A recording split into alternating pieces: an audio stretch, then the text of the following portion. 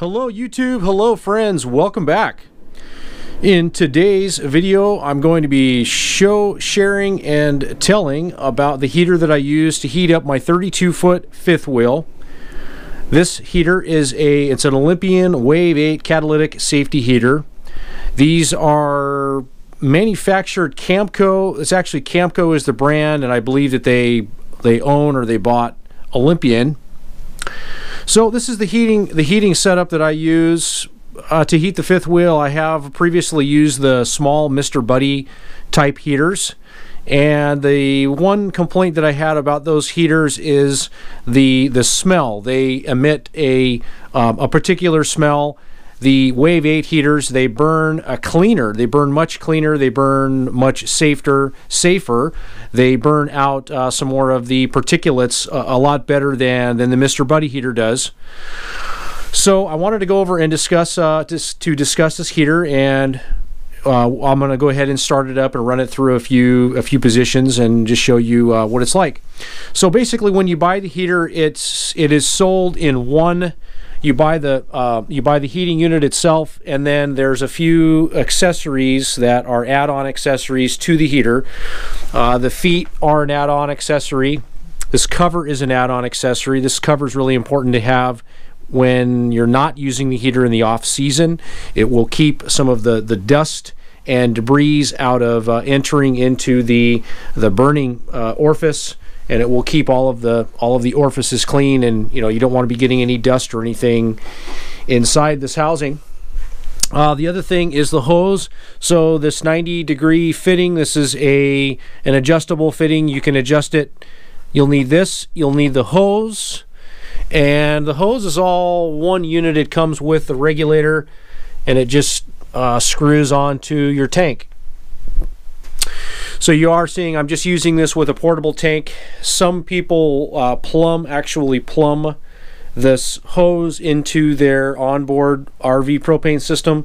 That's just not something I wanted to do. I use this tank for my barbecue and a couple of other appliances, so I just kind of like being able to rotate that around, and it's flexible. I can move it, put it where I want. I haven't had any safety issues at all with using the tank, so refer to the owner's manual, and refer on what they suggest best to do. This heater can also be mounted on a wall. As you can see, it has the mounts for mounting it on a screw, so you could hang this off of a wall.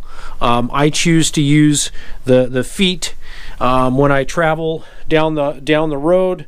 The heater does not move at all. It's never tumbled over on me when in travel. So the feet are they're just a great, they work very, very well. They have a little bit of rubber feet on the bottom there, so that keeps it from any other vibrations, any other further movement. If you had it on a slicker surface such as a linoleum floor, it shouldn't slide on you. So I think I've gone through and discussed the features of it. Oh, there's another mount also down here on the bottom. You can hang it on a wall. So this is a 8,000 BTU heater. I believe it's 8,000. They make these in a few different sizes. There's the Wave 8, there's a Wave 6, and there's a Wave 3.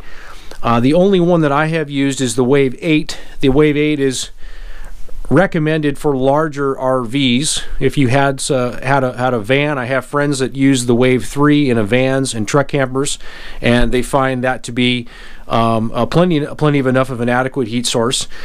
This certainly, I don't have any complaints at all with it. I'm going to go ahead and get it started up right now. So it's pretty simple. I'm actually going to put the camera down for a minute because this requires two hands to start this. So it's just a matter of pushing this in, and that primes the fuel, and then you'll want to just push the igniter, and usually it'll fire on the first or the second ignition. Now the manual says you want to hold this in for a period of 30 seconds.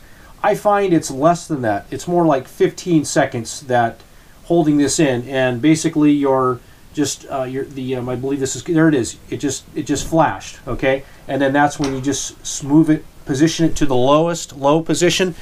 The manual says you want to position it on the high position, but I put it on the low and I have had no troubles whatsoever. So another important consideration, safety consideration, and this is recommended and suggested in the manual, is you want to have a vent open or a rear window cracked open. I have my fan, my roof fan, I have it just cracked open just so ever so gently. I have ran it without any windows open, and I don't recommend that. I recommend having a little bit of oxygen because this heater is burning off the oxygen present in the camper, so it needs new oxygen to come in to burn. Another question that you might have is, how much propane do I use? Well, if I'm fully using this in the mornings and in the evenings, I can get generally at least 2 weeks out of one of these propane tanks. I think this is a 5 or 7 pound propane tank, and I can generally get about 2 weeks out of it. If I'm being very conservative with use, I could get potentially a month out of that. But so that's burning on the low setting right now, and typically this is the setting that I use it. I run it in all the time on low. I very rarely put it on high, just because I just don't find it necessary, but it will definitely put out the heat.